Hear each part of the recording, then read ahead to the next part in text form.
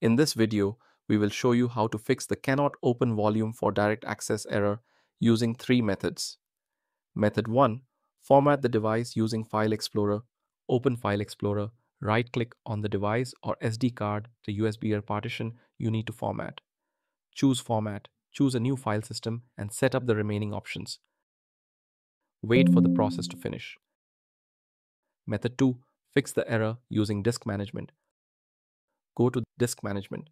Right-click on the SD card or any storage device that you want to format and click Format.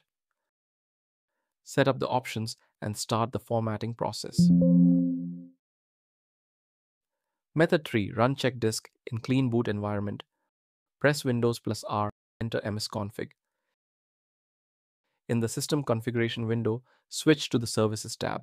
Check Hide all Microsoft services and click Disable all. Apply. OK. Restart your computer and run check disk again. I hope this video helps you fix the cannot open volume for direct access error, and click on the link to know more on how to fix the cannot open volume for direct access.